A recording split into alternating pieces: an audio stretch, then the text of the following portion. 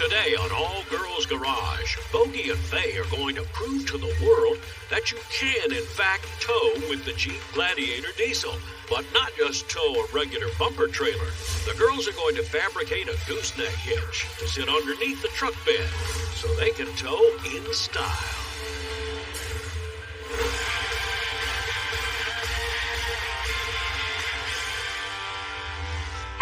Hello, everybody, and welcome to All Girls Garage. This week we have a very fun project in the shop. This is a 2021 Jeep Gladiator, but not just any Gladiator. It's obviously been highly modified already, sitting on 37s, nice little lift kit, all sorts of fun stuff done to this. But it's also equipped with the V6 Eco Diesel, which was basically the engine kind of taken out of the Dodge Ram 1500. So you get about 260 horsepower, but you get a ton of torque, sitting at like 442, I think. So this makes for a great towing vehicle. And we've got some fun stuff in mind for how to set this up for towing. Right, and tow he will. Yeah, looks like a crazy Jeep guy. Not only does he have this Gladiator, but he also has a toy Jeep, an off-roading, fun sort of Jeep that he wants to be able to tow places, like you already mentioned.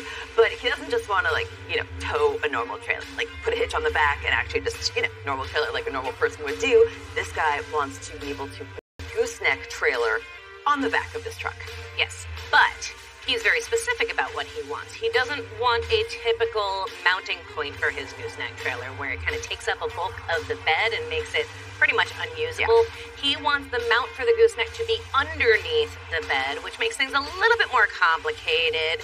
Better, I think, in the long run, definitely raises the cool factor, mostly because we're pretty sure that this has never actually been done before. We can handle it. So there's that. This is going to be a little bit of an adventure. We're going to be figuring it out as we go along and doing some other supporting mods. You know how Faye and I both love supporting mods. Absolutely. So what do you say we get this thing on the lift, take the bed off, and start cutting? I know. Yeah, because cutting up brand new vehicles still under warranty is my absolute favorite thing to do. It's mine. No, it's not. It's mine. This is totally mine. It's gonna be okay. All right, let's maneuver this onto the rack, shall we? Yeah. Okay, so hopefully seeing all of this will help make a little bit more sense of what we're trying to talk about here. This is the gooseneck trailer mount, and sometimes the mounts go above the bed. This is going underneath the bed, and it becomes this kind of neat flush mount situation where that slots in there when you're using it. Or cover. So this whole thing is going to sit nice and neatly in there. It mounts kind of horizontally across the frame rails, essentially. We can fit it. Yeah. And these obviously exist, right? This is a kit that exists. This particular one is it's meant for a Dodge Ram 2500, 3500, that kind of deal. And then they make generic kits for it. So obviously this is a thing that exists. As far as we know, it's never been done on the Gladiator. So that's where the challenge comes in. And there's no kit for it. Right. So we just found one that we thought was going to be sort of close, and we're going to modify it. Yeah. Probably. So what normally would happen is this is going to sit underneath, and then these side rails are going to bolt to it, and then these end plates are going to bolt to the frame rail, and it bolts to this, and everything is nice and secure and rigid. Should be nice and easy. Right. Problem is, it's not for the Gladiator, and the contour of the frame rails won't allow this to happen. So we may try to fabricate something, or we may wind up welding instead of bolting. We're not really sure. Right, because we don't want to take too much meat off of this, because then that will harm the structural integrity, and if we don't want the trailer coming loose, that would make us look really bad, and that would be real bad. So. Yeah. So we don't know how much modifying we're going to have to do. There's definitely going to be some modifying involved, but now hopefully this makes a little bit more sense. We're going to go head over underneath our Jeep and see just how extensive this modification is going to be. All right, sounds good. Tape measures. So yeah, just kind of seeing the width here that we've got to work with.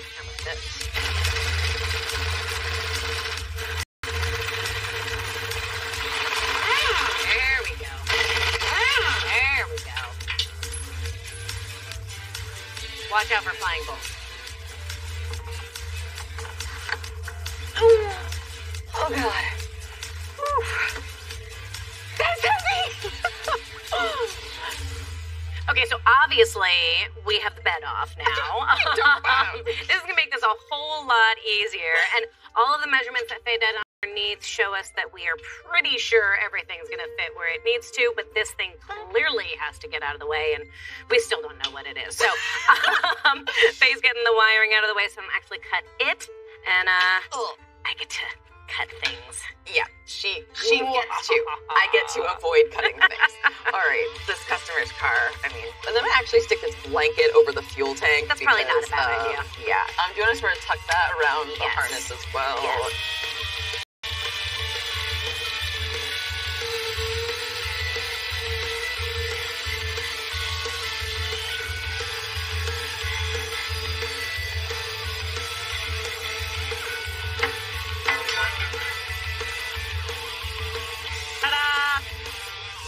With that smocked up, and so far, knock wood, this may actually be easier than we feared. But we've got it all kind of setting in place, and you can see why we can't use these the way they are. Basically, this whole thing needs to sit down about a ½ inch lower than it is currently. So we're going to have to do a little bit of modification to this to make it all work with these frame rails and that bed. Yeah, but overall, like, I'm stoked that it fits so nicely in between these spring perches. Like, that was a major, I don't know, I was a little bit surprised by that. So this sort of like marking out here where we're going to be cutting, I say we because maybe I'll feel like a little bit comfortable. You got with this, girl. Since it's not actually the vehicle. Just kidding. Well, we only have one of these. So, but also you can kind of see we've got everything set up. We've got it level. We've got it centered. We've got this back plate as it should be positioned. However, the front one we decided to flip because it's going to actually interfere with one of the supports in the bed. So looking like actually we might have to trim this part down as so well. Too. I might make a little mark there. So far, maybe. I don't want to jinx us, but we might get lucky on this. I like getting lucky. With the gooseneck hitch locked in place, the girls can start to modify the metal to fit. And Bogi starts the work on the rear airbag so the back of the truck can hold the extra weight. All right, so everyone knows I'm a total Toyota fangirl, and in my eyes, Toyota can do no wrong. However, one thing that I have noticed is that the factory oil cartridge filter does not have an anti-drain back valve. So the oil drains back through the filter when the engine is turned off. This creates a dry start on the filter, and most engine wear occurs at startup due to lack of oil pressure. To fix this problem, Baxter Performance has come up with the spin-on oil filter adapter. This allows more oil to remain in the engine rather than draining back into the pan, allowing for faster oil delivery at startup. This adapter is made of aircraft-grade anodized aluminum and allows you to spin on any filter with a 3/4 16 threads. It's easy to install and has a spring-loaded docking collar to maintain a tight seal and keep pre-filtered oil and post-filtered oil separate. Baxter Performance has a full line of spin-on oil filter adapters for a ton of applications.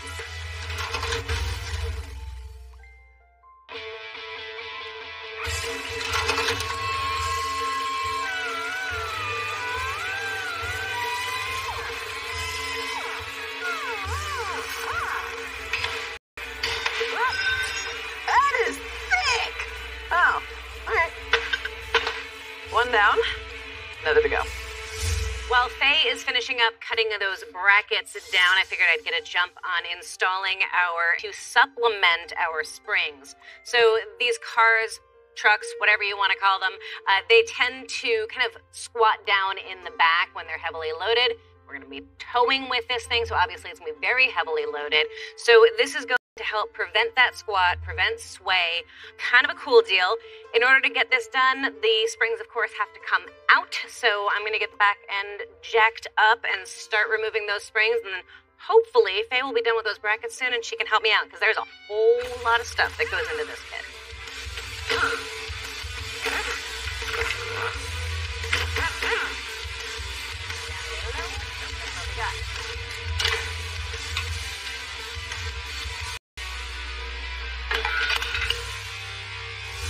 Springs are out, and as you can tell, our airlift support is quite a bit smaller. Now, obviously, this is going to compress quite a bit, so it doesn't have to take up all of this space, but this is actually a spring that is 1.25 inches higher or longer than the OE one that came on this truck. So instead of just being able to use the regular setup, we had to come up with an additional 1.25 inch spacer. So this was just some old spacer stock material that we had laying around. It was actually much bigger, ground it down to fit. So now that in combination with the spacer that comes with the kit, this should take up the extra slack, and when the spring is compressed, everything should fit in there nicely. I ran just a kind of oversized piece of airline so that we make sure we have plenty. This whole thing is going to basically drop in there like that. And then we will wrangle this back inside and make sure that this all fits the way we are hoping it will. And you would think that we'd be done at that point, but no, we have all of the wiring and all of the electronics and all of the controls, but we're getting close. All right, now. Oh, okay. There we go. There we go. There we go. Yeah. Oh, it's coming out this way. Jump up and down now. There it goes. Yeah. Nice. Boom. All right, so that and that. That's the way it's supposed to go? Where there's a will, there's a way. Nice.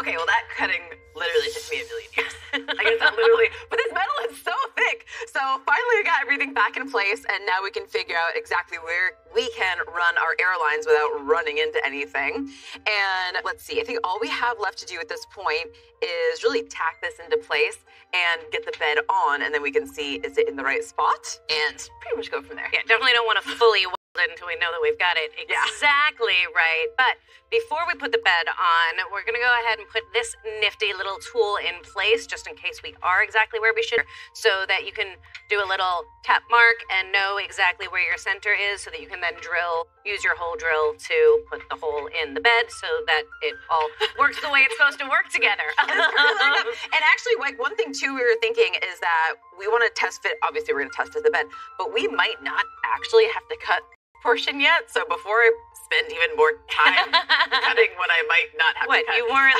loving that? Come on. No. So, okay, so let's lift this up and we can do our grinding, shall we? Okay, sounds good. Do you want to move it, should we put it forward or back? Just like put it forward a little bit? Okay. It is heavy. Oh, yeah, it is. Yep.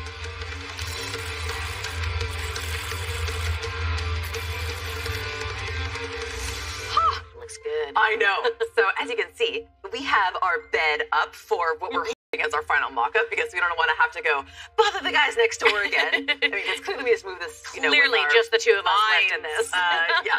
So now that we got the bed back on, we can do some of our finals. We can cut the hole for where that hitch is going to be. Yep. We can figure out where the heck we're going to mount our air compressor. Yep. And we have to get it up in the air to do the gearing on the back end as well. And of course, we are going to still eventually have to take this bed off again.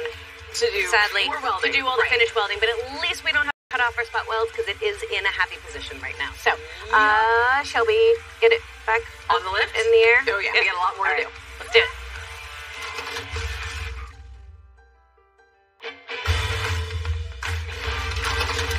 Welcome back, guys. We are continuing to work on our Jeep Gladiator project, and what we have here is something that's kind of cool. This is the front half shaft, and it's kind of an interesting setup. So this is what's called a FAD. It is a front axle disconnect, and it's something that's newer for Jeeps. That's kind of for fuel efficiency, and kind of when you're in two-wheel drive instead of in four-wheel drive, it disconnects the front axle so that you don't have all that drag from the wheels and whatnot. And you can kind of see, actually I'm going to pull this back and disconnect try to keep mine. All right, keep mine in so place we've got two halves, and then we've got this FAD unit. And so when it is in one position, I can turn, as it's turning from the differential, it's not going to turn the wheel, but then activate the FAD, and now, I'm turning! Now it's locked up in place. So, not locked up, engaged, locked into one piece. So, right, so when you are in four-wheel drive mode, obviously all of the wheels are turning. Yes. But when you're in two-wheel drive mode, this automatically activates. Yeah. And like Bogi said, just make sure that everything in the front, aside from the wheels, of course, doesn't spin. So you don't have all that added drag, all that added wear. And maybe does that have to cut down on the services you have to do too? I wonder That's if you a fantastic question. I assume it probably does on the front axles, because you now have a two-part axle tube that's held together by this cast piece where the FAD unit is going to sit. And if you're doing like extreme off-roading stuff, it's kind of just a weak spot. So some people are switching them over to solid axles, but then you're trading fuel efficiency for strength. It all depends on what you're using the truck for. In this scenario, he's not going to be off-roading. He's going to be hauling, but not off-roading. So leaving this alone. We're going to get the other half shaft out and go ahead and pull our gears. Heck yeah. Yeah, I'm just weak. But I got it.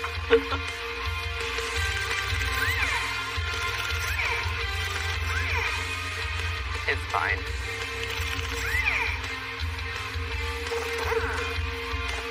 There it goes. Ooh. There's the shim that I don't want to lose. All right. Nailed it. All right, so I mentioned before that our next step was going to be re-gearing this thing. So as you can see, there is an obvious difference between old, which we just pulled out, see still has a bearing on it, and the new. I was actually kind of shocked by like the massive difference here. I know, hugely visible. So our factory setup was a 373 gearing. So we're going with a lower gearing, bringing us to a 488, which changes things dramatically, right? Yeah, not just from a visual standpoint. Yeah, totally. You can see it visually, but it's going to make a huge difference when he changed those wheels to such large wheels and tires. That changed a lot of stuff as far as wear and speedometer and all the rest of it. Well, and fuel economy. And that's a huge reason why people choose these trucks to begin with. It doesn't get like 28 miles a gallon, which is insane. I mean, it's better than all of my cars in this truck. So hopefully this is going to help him get back to that good fuel economy space. Also is going to help for towing. Now, this isn't the most amazing option for towing possible if you actually look at the charts, but this is going to be a really happy medium, giving that drivability back. It's going to be a daily driver more than it's going to be a tow rig. All right, we've got a lot of stuff to do. Let's get to it. Yes. All right.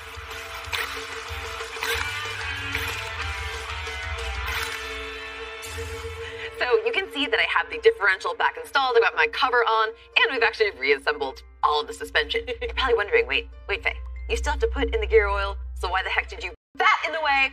Actually, check this out. I love this package. I mean, you've seen this before. It's so easy to use. So I can actually get this in perfectly right from the top here. Heck yeah! And, you know, have everything in place. So much better than having to deal with like a transfer pump and all that kind of stuff. I know, because it really allows you to like save on waste, because this way I know exactly how much I'm putting in. Yep. I don't know that there's like this mystery amount in the transfer pump. Right. I can be like, you know, a little bit more accurate with it and spill a whole lot less. So really a little bit more important. We went with the Amsoil Severe Gear 100% synthetic gear oil, and the reason why we did that is because, you know, anytime you have metal against metal, which we obviously do in a differential, you know, wear is going to happen, right? Even with such low mileage, Faye and we found the wear that was in there, right? That's going to happen. Yep. All those metal magnetic shavings on our drain plug. Yep, pretty surprising. Exactly. And so, you know, when you have a vehicle that you're using for any extreme conditions, whether that's off-roading on extreme terrain, dealing with severe temperature, or towing, like he's going to be doing, having a really good oil with a strong additive pack is crucial. So the Amsoil Severe Gear actually has an add pack that kind of, part of the additive package creates a iron sulfide coating on all of the metal components, and that's going to really help protect it for the long haul. And you know how much Faye and I love preventative maintenance. It is always going to cost you less than repair in the long run. So yes. Are we full yet? You need more? I'm going to need a second one. Yep. All right. Be supportive. All right. And there look at that. We go. Nice.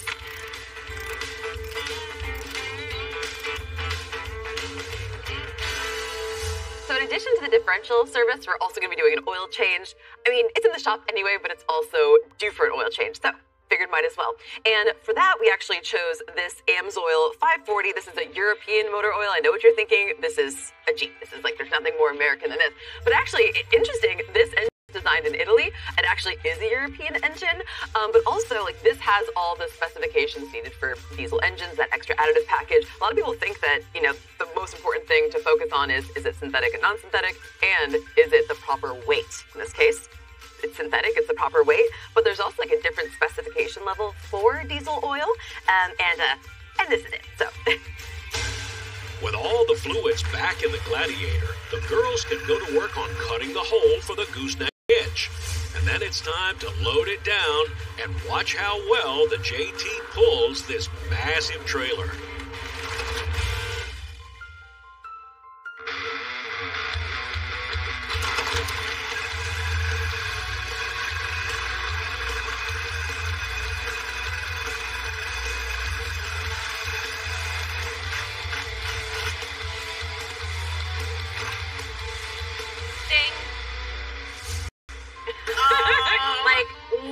come on. This is insane. At first, he showed up at the shop, and I was just like, dude, can we just install a normal hitch? Like, come on, what is wrong with you? No, there's nothing wrong with him. This is a brilliant idea. And imagine, too, how rad is this going to look once he's got the other Jeep on it. And we got Jeep, well, this drives, too. We got our airbags installed. We had to mess around with it a little bit to figure out exactly, like, what pressure they should be at. We found a happy medium for this current weight. And actually, like, it's not a harsh ride at all. Like, it feels really nice. It we're on 37. Yes, exactly. The gearing, I think, was crucial. Yeah. But God, he's got the coolness factor. He's got the miles per gallon factor. He's got the towability factor. I mean, this has everything. Okay. This has everything. Can we just give ourselves a little bit of props? Oh, absolutely. You did a killer job welding in that piece. Well, thank you. It's super sturdy. We painted it. It looked great. It's not going to rust. Like, it's in there. Oh, yeah. Also, I love how you remove the gooseneck. That little cap goes in, and it looks super clean. It's like nothing ever happened. It looks like the factory bed, and you can still use it 100%. It's worth it. I mean, sometimes you just I concede.